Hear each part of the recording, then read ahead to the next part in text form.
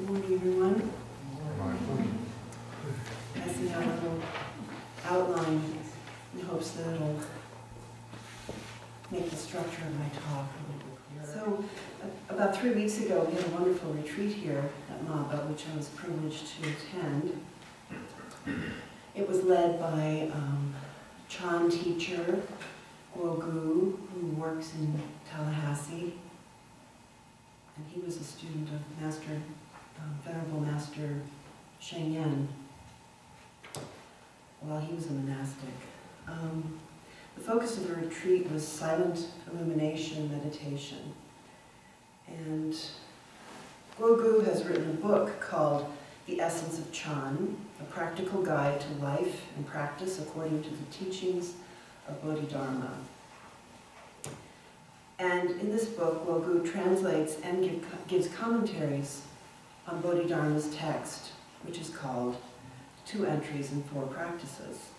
So it's a book about a book. And I'd like to try and share these teachings with you because the big message of Chan Buddhism, which Gu emphasizes in his writings, and which he also brought out at the retreat,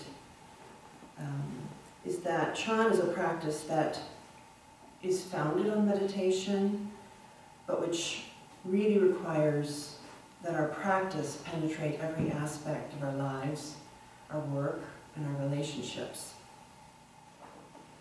So I'll begin with a little information about Bodhidharma, whose teachings we're going to focus on. He's known as the first patriarch of Chan, or Chinese Buddhism, because it was he who brought what we now refer to as Chan, or Zen Buddhism, to China, from India, or perhaps from Persia, or even Afghanistan. It's not exactly clear where he came from. Buddhism of Central Asia and India had originally come to China between the 1st century BCE and the 1st century CE, but it brought along with it a very diverse collection of texts. So it took a while for Chinese scholars to make sense of these. Bodhidharma arrived around 527 CE. And eventually news of his arrival came to the attention of Emperor Wu, who was already a great patron of Buddhism, building monasteries and sponsoring translation projects. So the emperor was very proud of his accomplishments, and he wanted to meet this learned monk who had arrived in his empire. So he sent for Bodhidharma to come to court.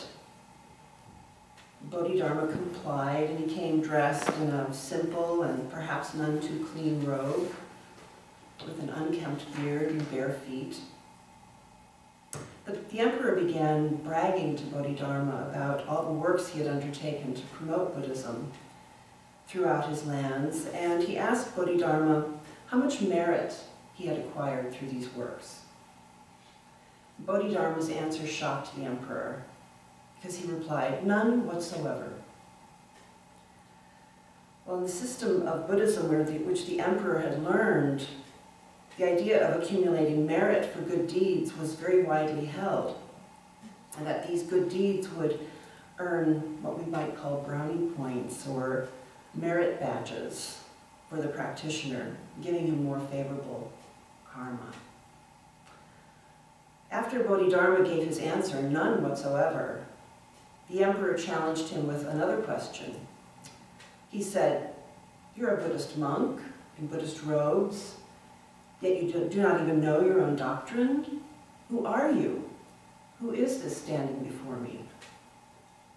And to this Bodhidharma replied, "Don't know." So in this legend of the meeting between Bodhidharma and Emperor Wu are illustrated the first 2 key teachings of Bodhidharma and of Chan. By saying that the emperor had earned no merit whatsoever, Bodhidharma was referring to the fact that our true nature is independent of merit. It cannot increase or decrease. because all things are interdependent and interconnected. Therefore, all deeds are empty, not because they're void of meaning, but because nothing is fixed and separate. I can only perform good deeds through the generosity and help of other beings. Nothing I do is independently done. This erroneous idea of merit leads us to the teaching of the four emptinesses.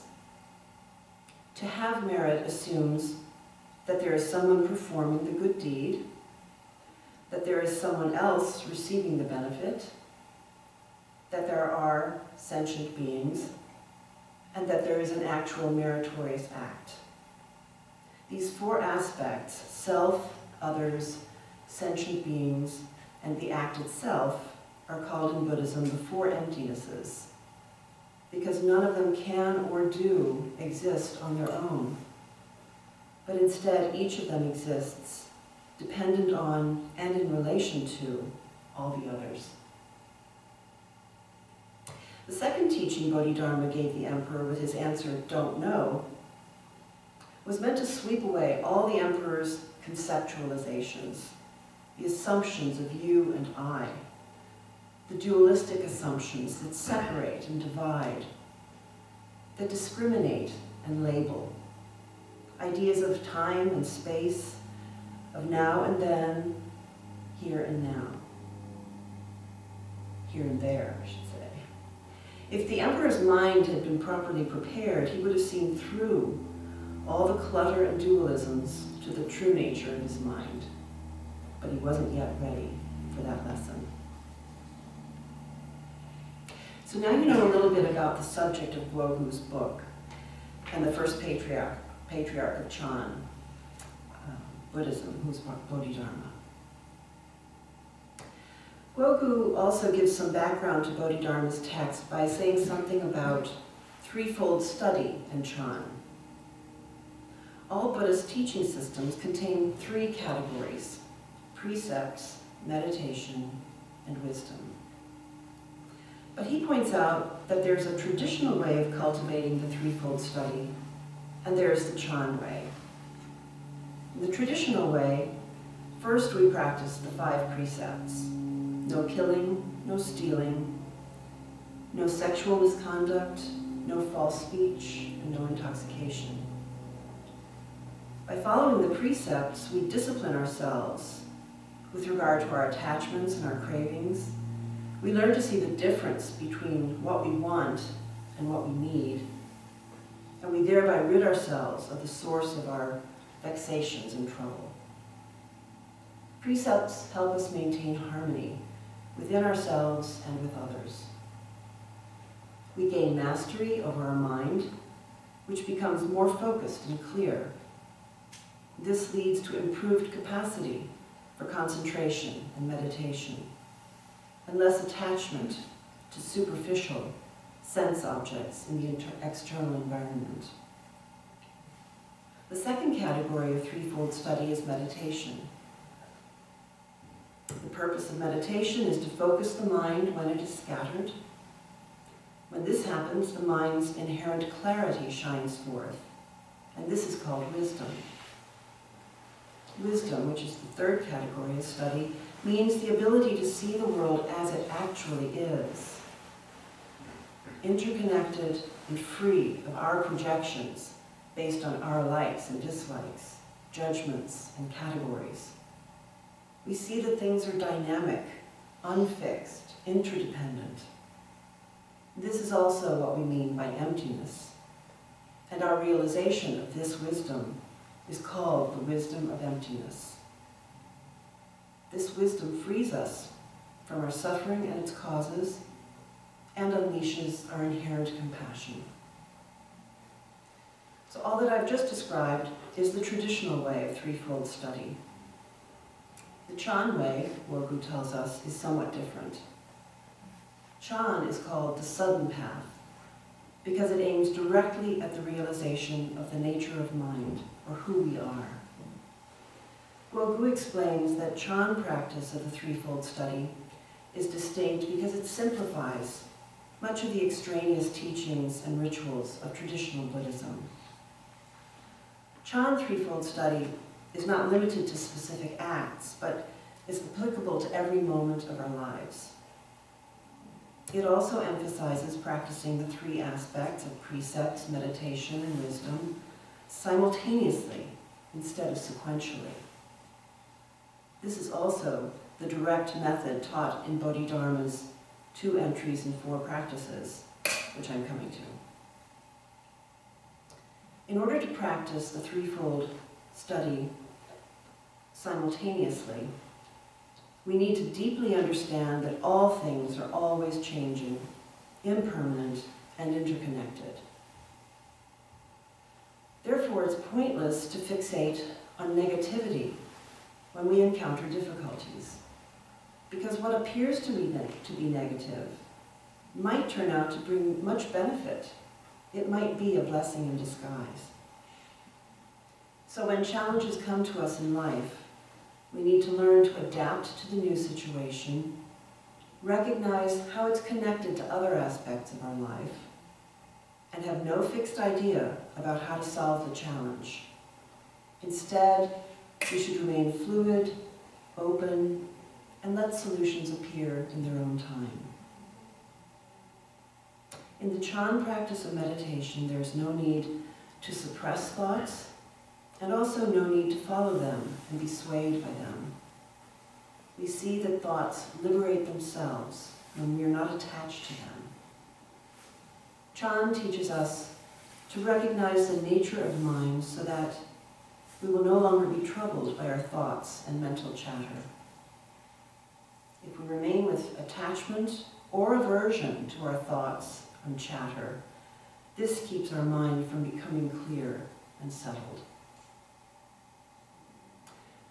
So just to sum up the Chan approach, the simultaneous approach to threefold study, we practice precepts, meditation, and wisdom based on the recognition that all beings and things are interconnected and interdependent. I practice precepts throughout my life by wisely seeing the difference between what I want and what I need. I meditate without either attachment to or aversion from my thoughts and other mental factors. I can do this because I know that they arise and cease dependent on causes and conditions, and they have no intrinsic reality. I avoid weaving a narrative around thoughts and emotions, creating a sense of self, which only increases suffering. I also practice seeing that the true nature of my mind is mirror-like clarity, and this practice helps my meditation and my cultivation of the precepts. Now we come to Bodhidharma's text, beginning with entering the path through principle, the first entry.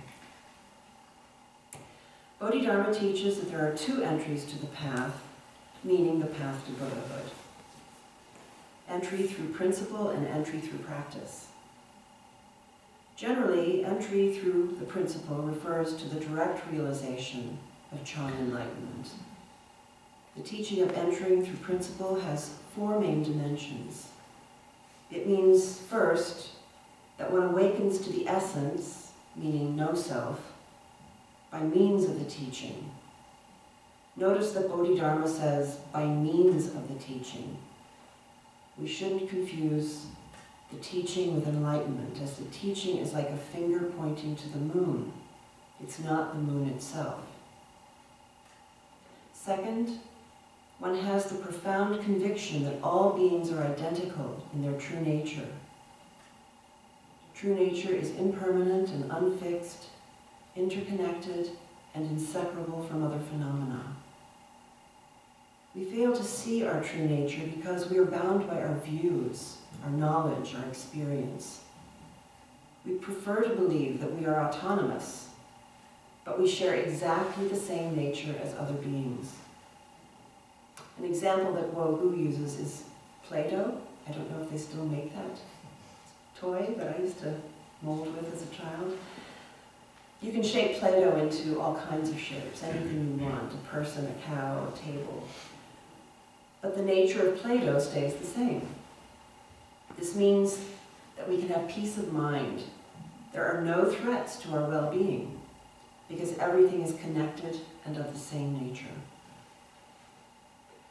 The third meaning of entering the path through principle is that it's only due to the covering of what is called adventitious dust and deluded thinking that this true nature is not revealed. Adventitious dust is like dust that covers a mirror. It's not part of the mirror, although it blocks the clarity of the mirror. And it's just so with our deluded thinking and vexations.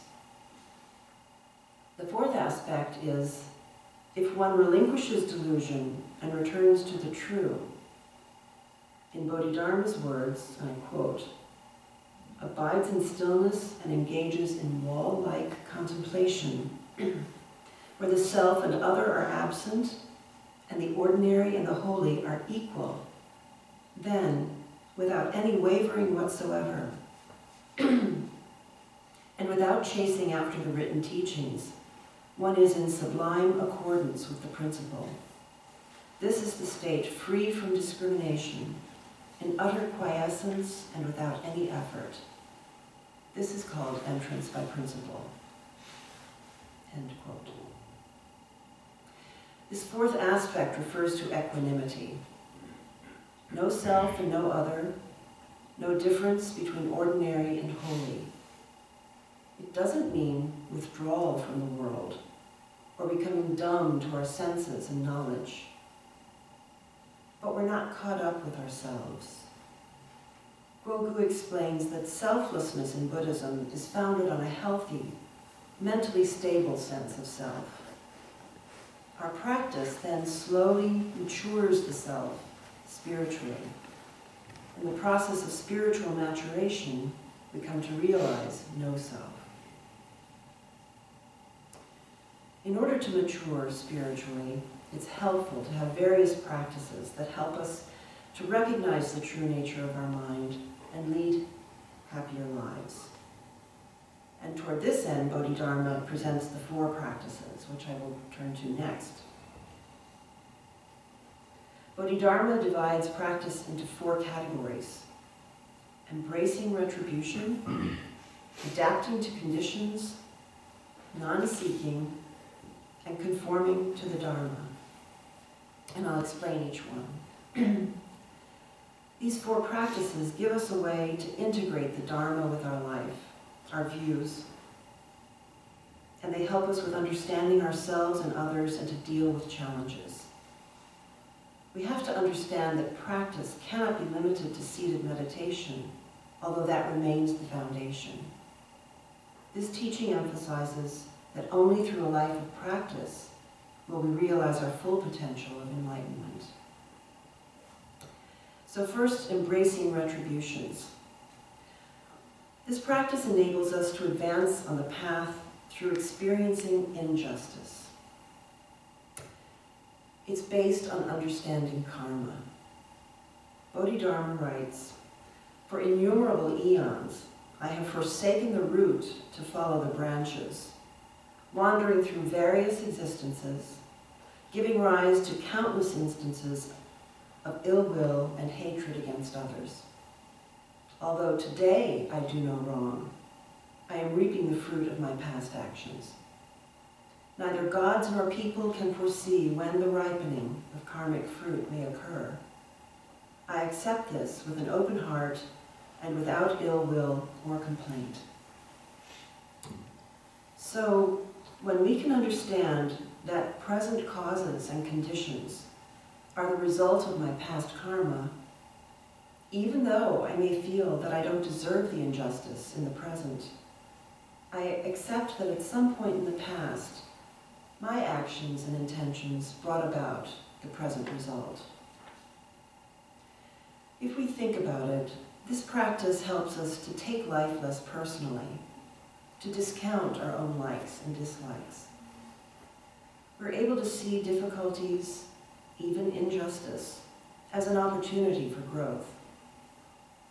Also, if we look closely and honestly at ourselves, we will see how deeply our habits of attachment and aversion rule all our actions, regenerating karma constantly. This habit energy strengthens our inflated idea of myself. This is the reason Chan teachings recommend the practice of repentance prostrations as a wonderful way to alleviate our karma. It's a method to humble and cultivate the mind. In order to transform difficult situations into opportunities for practice, Guogu recommends the following 4 steps. First, to have an open heart, to face whatever we are experiencing rather than react in our usual way. Second, to accept the situation as the ripening of past karma. When we accept things, we will be able to discover solutions and respond with compassion and wisdom. Third, resolve and respond to the situation. We can only respond and find a solution after we fully accept the situation and its karmic roots. And fourth, after we have responded to the situation, we let it go. This means we let it pass without either praising ourselves for the way we solved it or beating ourselves up for failing. So we face it, accept it, resolve or respond, and then let it go. The second entry to the path through practice is what Bodhidharma calls adapting to conditions. This practice expands on the first, teaching us to accept all conditions, good and bad, as the result of causes and conditions, and to take my likes and dislikes, my self-reference, out of the equation. Everything good that happens to me is the result not just of my own efforts, but is dependent on the support of many people and things. The conditions that push and pull us in life are called in Buddhism the 8 winds. These are pairs: gain and loss, fame and defamation, praise and ridicule, joy and sorrow. We are constantly under their influence, and our attachment to them causes the roller coaster of our emotional life. To truly understand the workings of causes and conditions, we have to let go. We can practice gratitude for the benefits in our life, but we don't attach to being a grateful person. In everything that happens, we recognize that conditions will change, and that this situation will pass into something other. When we let go of our attachment to things, we let go of the self. Non-seeking is the third entry to the path through practice. Bodhidharma's text reads, "People of this world are often deluded. To covet after this and that is what is meant by seeking. The wise awaken to the truth, pacifying their minds effortlessly. They wish for nothing and delight in neither merit nor darkness, which always follow one another." Guogu points out that in our everyday existence, we're always seeking after something, whether it's material, such as youth, beauty, wealth, or spiritual things, such as enlightenment, mental bliss, or happiness. A certain amount of seeking is necessary, but this text is referring to excessive seeking due to misunderstanding reality. Buddhist and Chan practitioners do seek, but their seeking is motivated by what will lead to liberation rather than to more suffering. Guogu points out that even meditation can be either correct or incorrect seeking. For example, some people practice because they think they're great practitioners. Others practice to gain better health, find peace, improve their complexion, learn to relax, become more useful or more successful. He even says that in Japan and Taiwan, some corporations send their employees to monasteries for training so that they can function more efficiently. So those are several examples of incorrect seeking on the spiritual path. Instead, once we are on the path and practicing Chan, we need to forget anything about any benefits that we might receive. We just practice for the sake of practice. This is practice based on non-seeking. Guogu offers the advice to recognize what causes us to seek, and why do we suffer when we seek. He says the principle to remember is to know what is proper seeking and what is not. We have to distinguish first what we want from what we need, and second, what we should have from what we could have. Finally, the practice of non-seeking tells us that fundamentally we don't lack anything. The practice helps us to realize that. The fourth and final entry to the path through practice is called conforming to the Dharma. Bodhidharma says that Dharma here means to perceive that our nature is intrinsically pure. Even ideas of sentient being and self are impurities. He says the essence of Dharma is without possessiveness. Thus one can give up life and wealth and practice generosity. Since one's mind is free of miserliness, one will comprehend the three emptinesses. You recall that these emptinesses are of self, emptiness of other, and emptiness of action. One depends on nothing and attaches to nothing. When you give in this spirit, he goes on, the other 5 paramitas follow suit. In order to eliminate delusion, practice the 6 paramitas, and yet nothing is practiced. This is the practice of conforming to the Dharma. So, because we are interconnected with all beings and everything else, we are in perfect accordance with the Dharma. Each phenomenon is made up of all other phenomena. I can't claim anything is me or mine, because these concepts come from everything and everyone else. So we can freely give ourselves. Bodhidharma also refers to the other 5 paramitas, which follow suit when one practices generosity. The 6 paramitas, or great perfections, as they're called, are generosity, patience, morality, diligence, meditation, and wisdom. They are the practices of a bodhisattva and are founded on emptiness. When we see and realize our interconnectedness and lack of self, we don't discriminate between self and other, and we give and give up our attachments. This is generosity, and the other 5 paramitas follow suit.